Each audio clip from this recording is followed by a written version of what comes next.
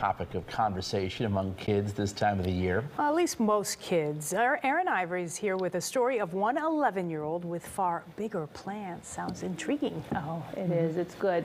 I had the best time hanging out with this kid who has created a front yard Halloween masterpiece, but it is the backstory behind it that gets you.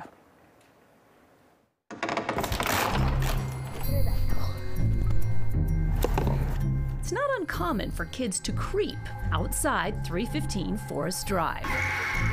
And it's like definitely the coolest because there's all this graveyard stuff and it's just like different every year. It's pretty cool. The fence outside barely containing its morbid guests. I mean, it's crazy. I just can't believe that somebody puts the time and effort into doing this. It's not just the skeletons drawing a crowd, but the 11-year-old working away in the garage. I'm gonna weld a frame to make them go back and forth using a pneumatic cylinder. You heard that right, an 11-year-old welding. Which leads to the most common inquiry from the sidewalk. Does your mom know you're doing this? She does. Yeah, the welding was kind of crazy. But not really when you know the backstory. Gavin's dad, Jeff Shacatano, loved Halloween. He proposed on Halloween. He held out the pumpkin and the ring was inside the pumpkin. His daughter was born on Halloween. And this yard, always decked out in all its spooky glory. My dad really liked it. He made a lot of his own decorations, and his 4 daughters, my 4 stepdaughters, they set it up together, kind of like he and Gavin did. My favorite is probably this guy. This is the first Halloween without his dad, who lost his battle to stage 4 cancer this year. It's been hard on Gavin.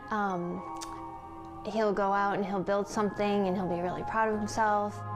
It's gonna be a zombie that like kind of thrashes around by using a windshield wiper motor. He just really wishes Dad was here to see what he made.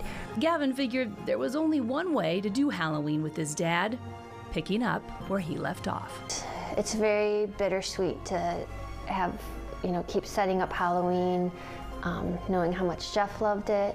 What other lights do you have to put out?